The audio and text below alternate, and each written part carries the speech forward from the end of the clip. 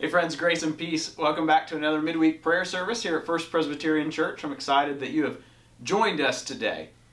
It's an odd week here around the church, in part because on my calendar, previous to any coronavirus, I wasn't scheduled to be here this week. This week, I should have been sitting by the Chesapeake Bay eating crab cakes and enjoying the city of Baltimore, because this week was supposed to be the time in which the larger denomination, the Presbyterian Church USA, was planning to gather for our biannual business meeting of the General Assembly.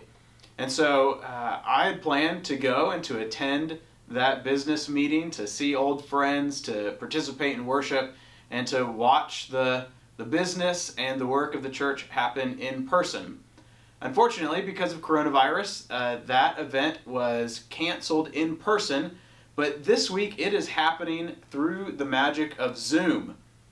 So if you're interested in what the Presbyterian Church is up to, you too can join in on the live stream. That will happen this Friday and this Saturday. But previous today, the Assembly actually met last Friday and Saturday, and they met to elect our new co-moderators of the General Assembly. These are people who serve as ambassadors for the denomination for the next 2 years, and they also serve to moderate the business meeting of this week. And so we are excited to celebrate and to welcome Alona Street Stewart and Gregory Bentley as our new co-moderators. I've been following the workings of General Assembly for almost a decade now, and this is the first time that I can remember that election happened on the first ballot. Alona Street Stewart and Gregory Bentley received 90% of the vote, which is just astounding. So we are excited for the many ways that they will help lead this denomination over the next 2 years. So be on the lookout for more information about that. And check out the workings of General Assembly this week through the power of technology. As we gather today, I invite you to join me in prayer. Eternal God, your hand shaped our lives by grace, and your hand rescued us from sin by love. May your hand again guide us through this day, shielding us from all evil, strengthening us to do justice and do love. In the name of Jesus Christ our Lord. Amen.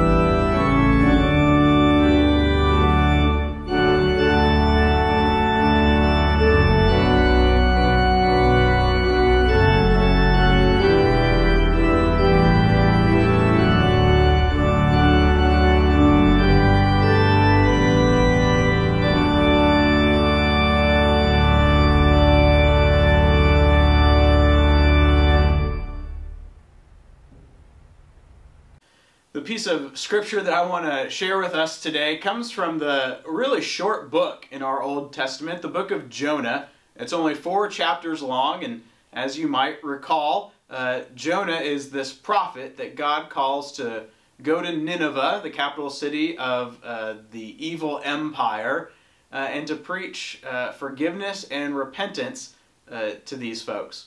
And in response, Jonah runs away. As you might recall, he gets swallowed by a whale or a big fish, and he gets spit up on the shoreline, and he goes to Nineveh and he does what God asks. And so we pick up right after Jonah has gone through the city of Nineveh preaching, and God notices that the citizens of Nineveh heed that message. They seek forgiveness, they turn to God, and in return God shows mercy and compassion.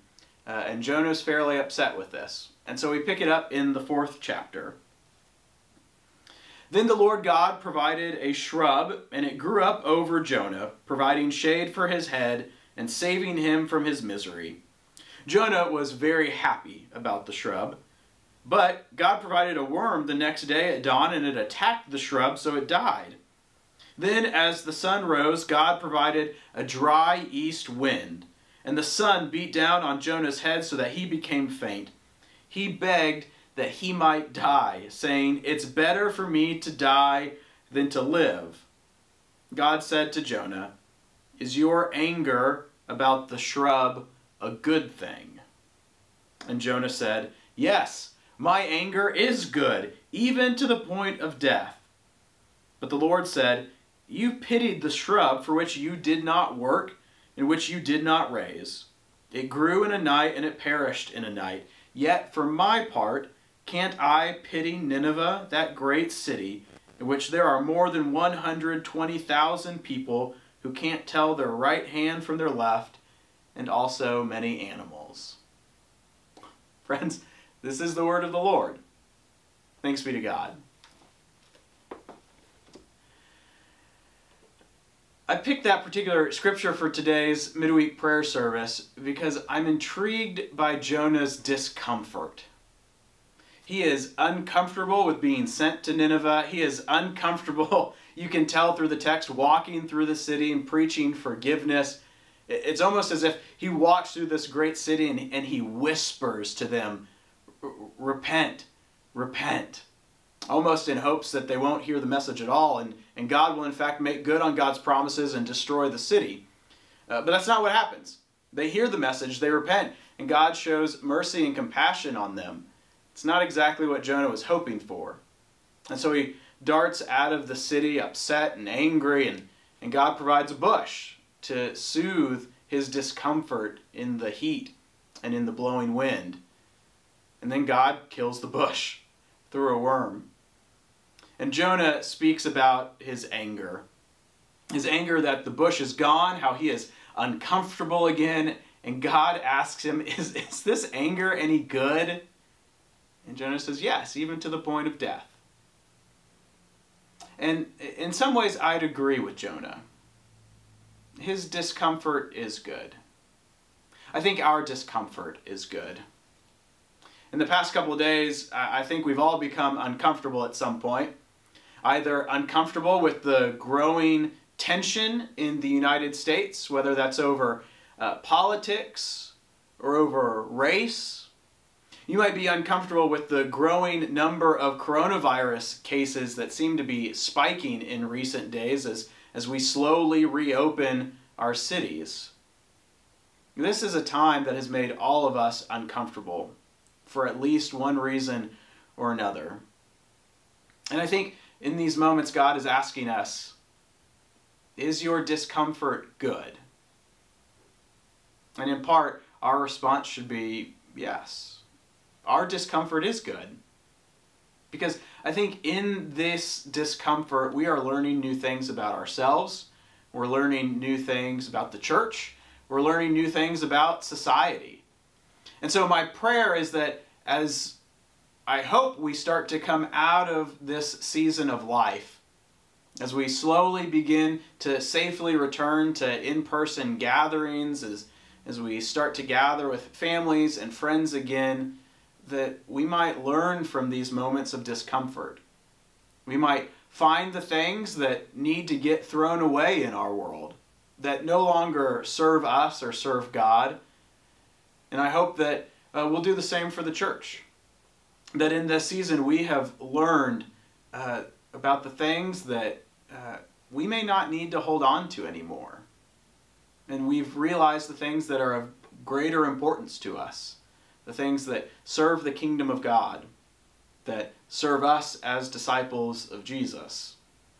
And so even in the midst of our discomfort, I think God is teaching us new lessons. God is imploring us to learn. God is asking us if this discomfort is good. Is it useful? And our response is yes. This is indeed good. It's not just a pain in the neck or a thorn in our side, but this season of life is useful for us in the future. And so my prayer for all of us is that in this season we might be open to learning. We might be open to the discomfort in our world, and that we might learn and grow to be better disciples of Jesus through all of this. It's my prayer and it's my hope. And so let us pray together. Holy and eternal God, we give you thanks for the discomfort. We give you thanks for the many ways that you are imploring us to learn about ourselves, about our world, and about you. And so we ask that in these moments of this discomfort, when we are uncertain of what will happen next, when we are a little fearful of the future, that you might come and you surround us with your peace.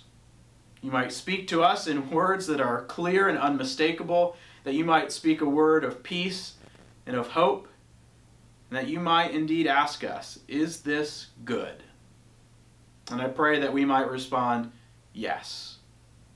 And in all of this, we might become closer to you, that we might learn how to be better disciples, and how we might share your word of mercy and in love with the world. It's for this that we pray in the name of Jesus Christ. Amen. Friends, as always, even through the midst of the discomfort, I pray that you might remember that no matter who you are, no matter what you do, no matter where you go, that you are loved. You are loved by Almighty God, Father, Son, and Holy Spirit, who rests with each and every one of us, tonight, tomorrow, and forever. Amen.